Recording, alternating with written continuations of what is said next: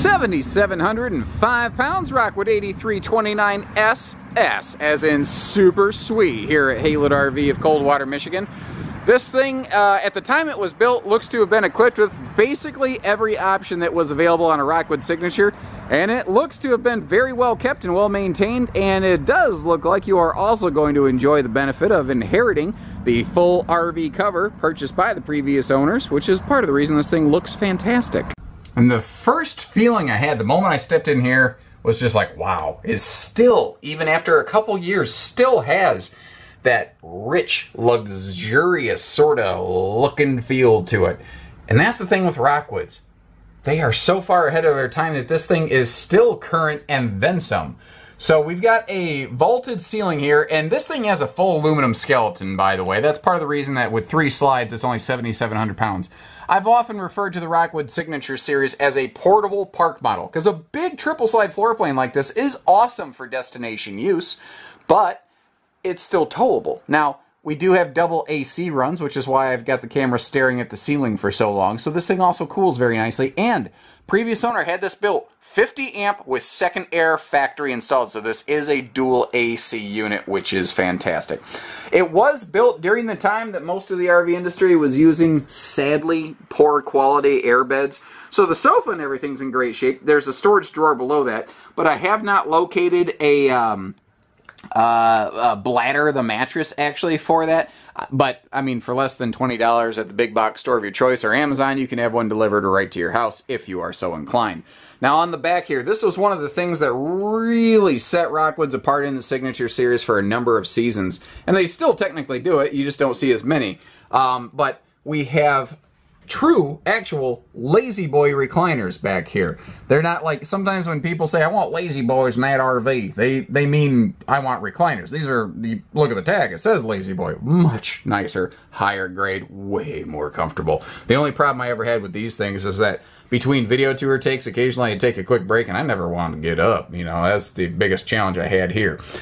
Now, some floor plans have windows on the camp side, some have windows on the driver's side. This has windows on all 3 sides. You've got over here on the camp side, on the driver's side, and the rear of the RV, as we had seen. This hardwood freestanding dining table, very good for couples, but great for guests. It has that extension leaf to give you the extra space. All the original electronics are present and accounted for. Rockwood was ahead of the curve, which makes this still a current RV with things like having that Bluetooth DVD stereo system, but they left you a big pocket right here. You want to throw in a satellite system, you want to throw in a Blu-ray or whatever. They gave you the space to expand and upgrade your entertainment. It was a genius design decision. And an electric space heating fireplace below to take the nip out of the air without burning up your propane, although you can use it for heatless visuals only as well. They did something here too I wish more RVs would do.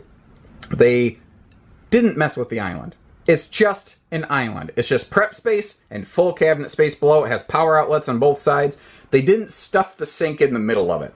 And I love it, because it's one of the best prep spaces you could look for. Sinks in an island really kill a lot of the prep space they could potentially have. And you see the twin bar stools right here, so it's the perfect little breakfast bar, whether it's, you know, game day nachos or grandkid bowl of cereal or whatever the case may be. Whatever your camping style is, it can get the job done. You'll notice that all of our cabinetry, this was when they were using a cherry hardwood on those raised panel doors and the door frames. It's a true cherry hardwood. Just such a rich and beautiful stain to it.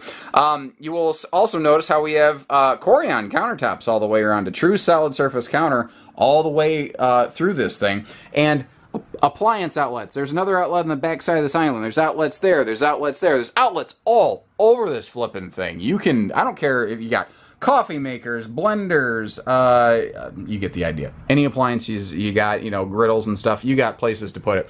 And then just the simple things. They know when to not overdo at Rockwood. I mean, they're always going over the top, but they know, like, when to pull back, too. Just a simple battery disconnect. It's not fancy, it's not flashy, but just boop, and there you go. You notice how all the lights died? That's all it takes. So when this RV's in storage, you don't have something like a circuit panel killing all your battery power. And then when you get back to your campsite, you flip a switch and, hey, Martha, bam, we're camping. Bam! Like Emerald. Is that even still a thing? I don't know. So dual entry doors here for the bathroom bedroom pass-through means that if you do have a guest here, nobody has to walk past each other. But we easy access that porcelain stool, and we do have an extra large stone cast sink in here in this bathroom. Now, as we go up past the vanity, you will also find a big XL-sized Max Air vent fan, complete with roof vent cover. And look at the cleanliness of this. They didn't seem to really use that fan a whole heck of a lot. But a hidden gem and the unsung hero of this floor plan is right behind that door. You have this big linen cabinet space down here.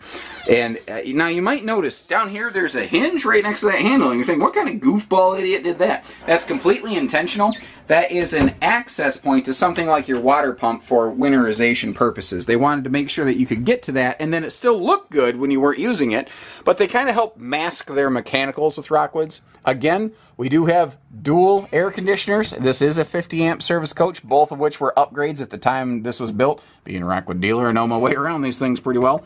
And a very important note here is that they use a full 3-foot deep bed slide.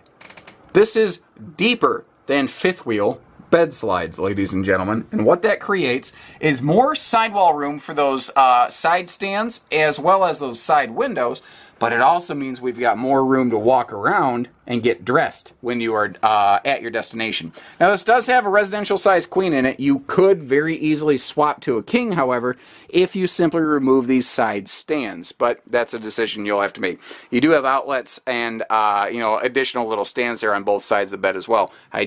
I just realized I completely screwed up here. I definitely should have opened that front window, but I believe that you're intelligent folks. I think you get the idea that that is a front window with privacy shades, day and night shades. By the way, the whole camper has day-night shades all the way around. Easy to miss down in that corner. That's the original RVQ grill that came with this RV, so it is outside grill ready. Great dresser space below, and by getting that closet off the front wall, like a fifth wheel normally would, you still have a huge closet here, but you get that extra window and that sense of size and space. And this was also built with the factory installed second TV up here, and it is on a swing arm mount. Now, what's kind of cool about this is it can turn to face the bed if you want it to, but the whole TV and everything can dismount to be used outdoors as well. I also just noticed that they really did build every option possible on this thing. This also has the dual pane window option that was available on Rockwoods. And another neat note on the Signature series is they do have 12-volt tank heater pads on them as well. The skin of this thing looks absolutely fantastic. It is not sun-baked and faded. Again, largely due to that full RV cover that they not only purchased, but obviously actually used. You might note how this has dual power awnings. Sorry, it's a little windy.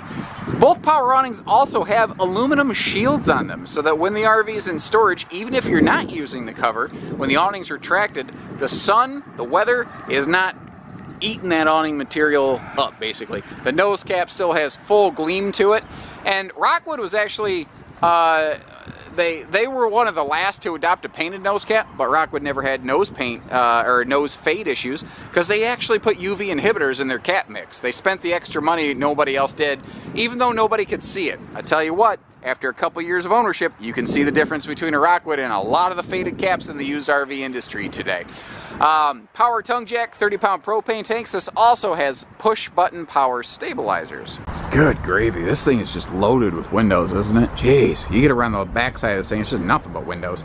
This also has a high-gloss skin package. I mean, this thing looks great. Now, Rockwood builds pretty much all their, like the Mini-Lite, the Ultralite, the Signature that we're looking at here. They build all their stuff in the same manner, but the Signatures do get a couple things like the higher gloss skin package. They get bigger windows, and they do get holding tank heaters standard. So this does have those 12-volt tank heaters that I mentioned sooner.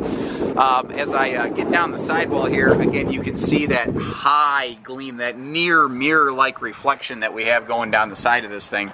And as we get to the main patio awning area past the slide, this is where you can use that outside grill. The quick connect is right below, and you do have hookups for that bedroom TV.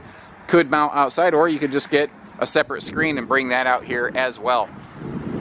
Tell you what, guys, this is as loaded as one of these could get.